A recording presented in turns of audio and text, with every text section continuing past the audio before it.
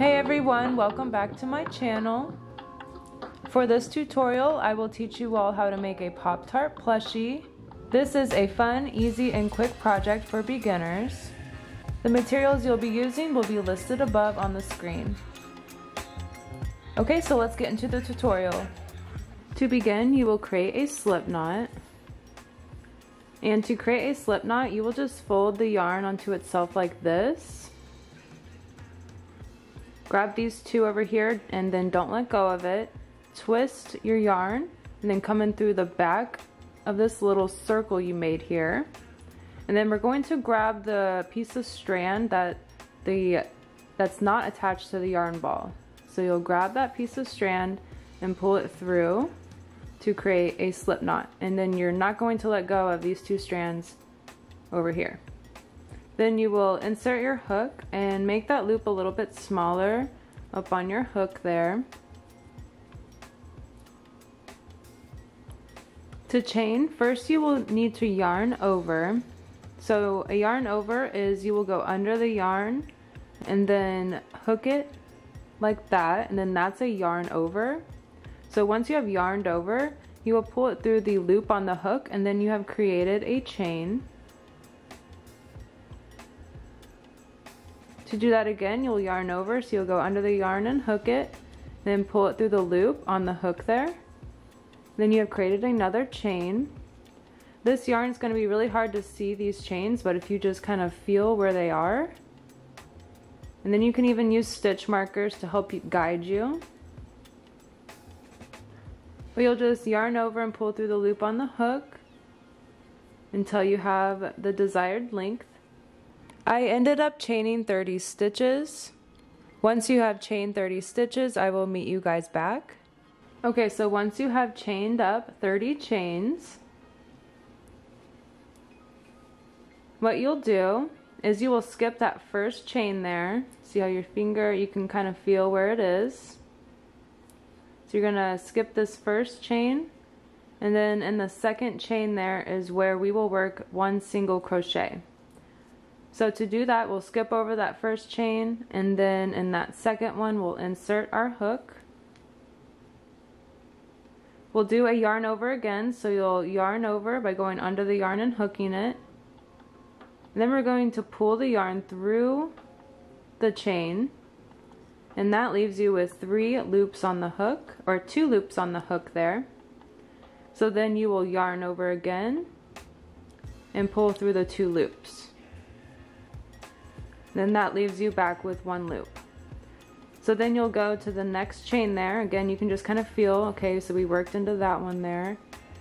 So we'll work into this one next. So you'll insert your hook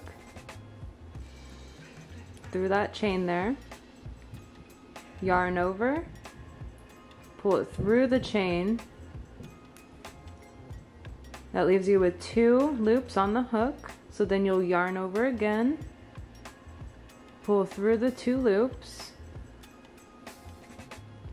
and now you're back with 1 again. So then you'll feel for the next one. See, it's right there. So you'll just insert your hook, yarn over, pull through the chain, yarn over, and pull through the 2 loops.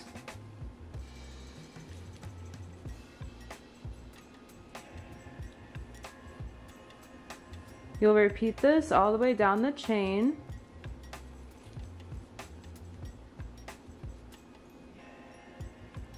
And you will have a total of 29 single crochets.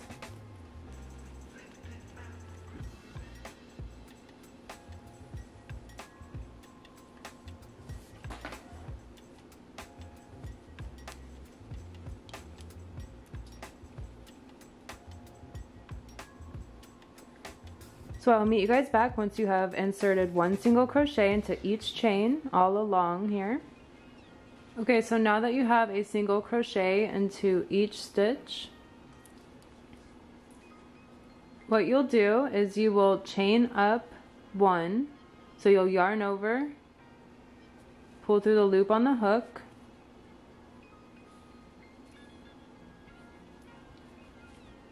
Then you will turn your work because you're going to be working back along this portion here. So in that first stitch there, we're going to insert another single crochet. So you'll insert your hook, you'll yarn over, pull through. That leaves you with 2 loops on the hook again, so you'll yarn over and pull through the 2 loops. And then it leaves you with 1 on the hook. So then in the next stitch you'll insert another single crochet. It's going to be just like the previous round. You're just going to insert 1 single crochet into each stitch. So then in the next stitch you'll insert your hook, yarn over, pull through, yarn over, pull through 2. Okay, so again for this row you're just going to insert 1 single crochet into each stitch. I will meet you guys at the end of the row. Okay, so now that you have 2 rows of just single crochet done, you're basically just going to repeat this concept of chaining up 1 to get to the next row, flipping your whole piece of work, and then single crocheting in each stitch. Just 1 single crochet into each stitch. And at the end of each row you will chain up 1, turn your work, and start the next row. So I will meet you guys back and let you guys know how many rows I ended up doing. So I ended up doing 40 rows of single crochet for the back panel of the Pop-Tart.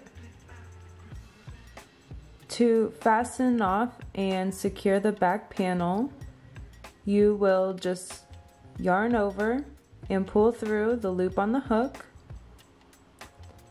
and pull the yarn all the way through and pull tightly to secure. Once you have created the back panel, you will create a front panel the exact same size. Okay, so now that you have 2 panels, what you'll do is we're going to be single crocheting along the top and the sides here in the bottom. And then we're going to go up the last side here, but we're going to leave open a little portion right here so that we can stuff the middle. Okay, so first you will attach the brown yarn to the corner pieces. So you'll find that first single crochet over here and the first single crochet on the back portion there.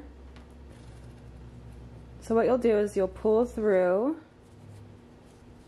a new piece of yarn in those corners there and attach it by just doing a simple knot.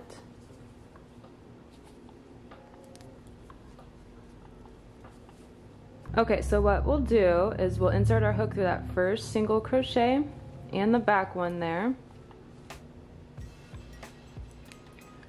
And then we'll pull through the yarn to get started, pull through the front and the back, and now you have a loop on the hook.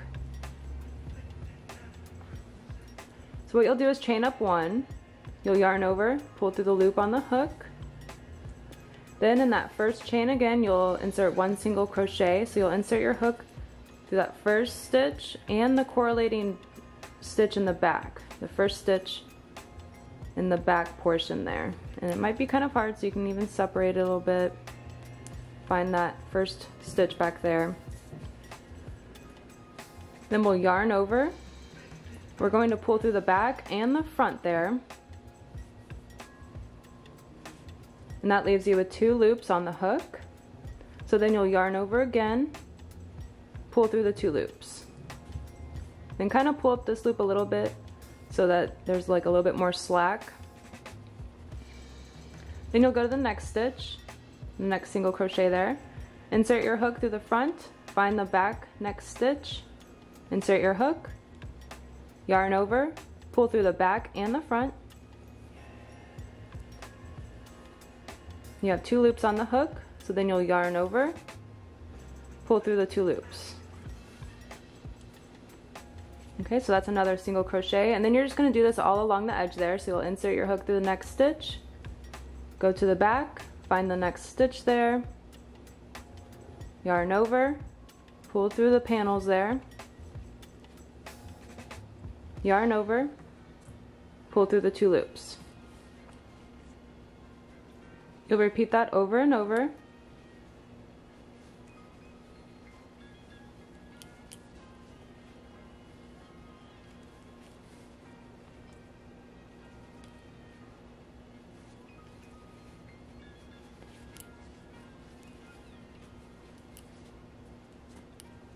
So now what you'll do is you'll single crochet these 2 panels together at the top until you get to this corner, and then I will meet you guys back. Okay, so now that you have single crocheted along this edge here, we are at this corner with these 2 strands. So these strands will just kind of tuck under there, or you can sew them in before you start single crocheting. But now that we're at this corner stitch, the last stitch that we inserted in, we're actually going to insert 2 more single crochets in that same stitch. So we'll insert our hook, yarn over, pull through, yarn over, pull through 2. So that's the second single crochet in that stitch. And then we'll create a 3rd. And this kind of rounds out your corner to where you can start working on the other side. So then we'll turn our work. So now that we're working on the other side, what you'll do is work into the side of the stitch. So see, this is a row of single crochet, that's a row of single crochet, that's a row of single crochet, 4th row. So in that first, we'll just work into the side of the stitch there. You'll just insert your hook, kind of just wherever it will fit. You'll just kind of have to shimmy it. See the back one there? Let's see, so that's the first one. Just kind of feel around, make sure you're going to the right ones, and just single crochet like we did on the top. It's gonna feel a little bit awkward working into the sides of the stitches, but you'll get the hang of it after a while. Now we did the first one, we'll go into the second, work into the side of that one. Find the second one back here. Just insert another single crochet. And since this is repetitive, I'll do this off camera, so you're just going to attach it the best that you can. And because it was 29 rows going down that we did for the panels, just make sure you're doing 29 single crochets on the side to make it even. Okay, so now that we have done 2 of the sides, we are back at another corner. So like we did before, that corner stitch, we'll insert our hook, corner stitch on the back panel there. Then we will insert 3 single crochets into that same area to make it kind of curve.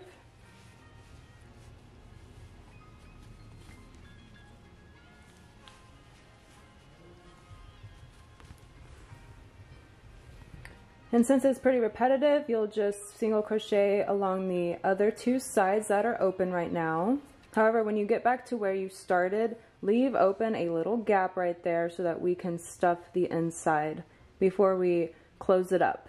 Okay, so now that we have single crocheted all along the edges here and left open a little opening, we will now get our stuffing. Okay, so now that we have a little opening, we'll take our stuffing and we'll just kind of stuff it to whatever desired thickness we would like.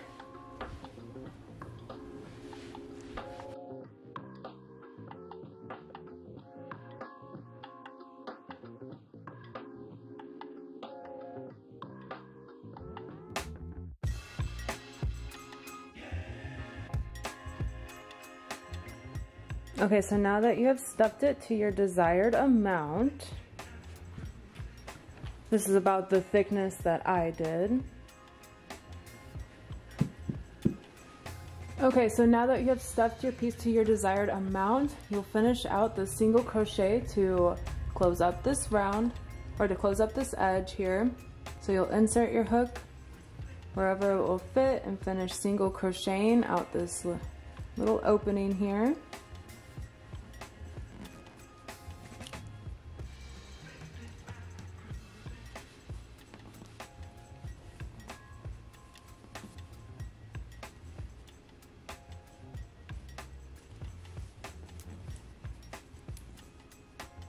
If you have like a loose strand here, you'll just kind of tuck it into the piece so you don't have to sew it in.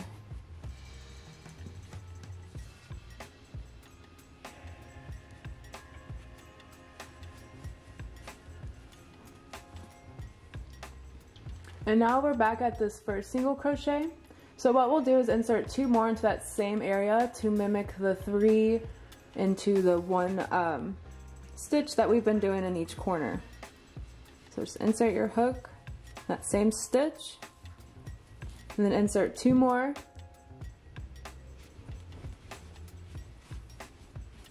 Single crochets.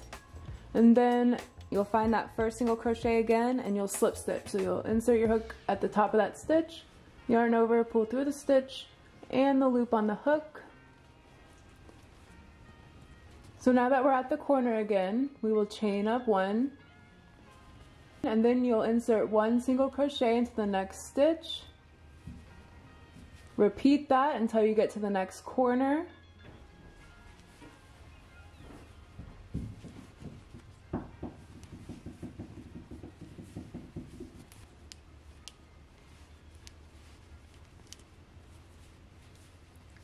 You'll repeat 1 single crochet into each stitch until you get to the next corner. Okay, so now that you have made it to your first corner, what you'll do is you'll find that middle corner stitch, that set of 3, that middle one, that's right there. That's where you will insert 3 single crochets again. So, for that first one of the 3, you'll just insert 1 single crochet. And now that we're at the middle one, we'll insert 3 single crochets. That's 1, 2, and 3, all in that same stitch there. So now that you have the 3 single crochets into the middle stitch, you'll just insert 1 single crochet into each stitch until you get to the next corner.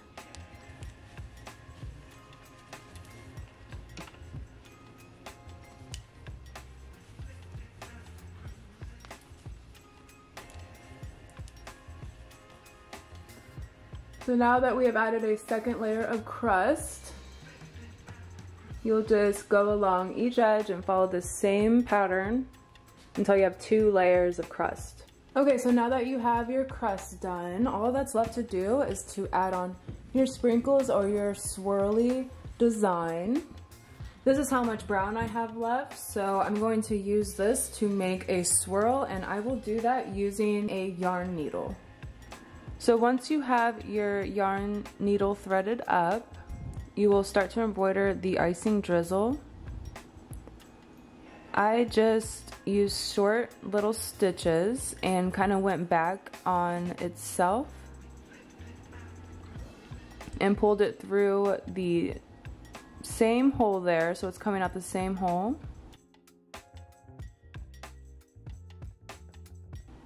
So yeah, I just did a series of short stitches that kind of go back on itself a little bit.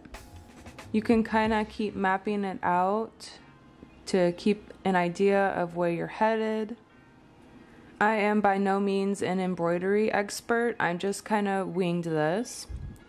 So yeah, you'll just insert your stitch and then slightly go back and then pull forward, if that makes sense. So you'll just do a series of short stitches until you have your desired look. For the sprinkles, I'll be using blue, yellow, and pink scrap yarn. For the sprinkles, it's a similar process. I just did a short little stitch there, and then I just went back on the stitch a handful of times to make it thicker, and so that the sprinkle is more visible. Once you have your desired thickness of sprinkle, then you'll tie off, and then I just created a little tiny knot in the bottom corner so I can tuck it in later.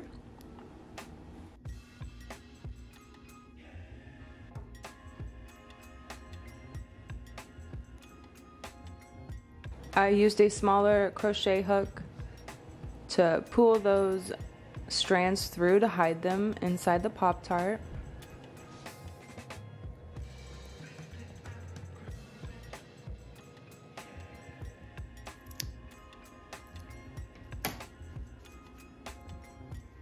Your Pop-Tart plushie is finished. I hope you all enjoyed this tutorial, and I'll see you next time.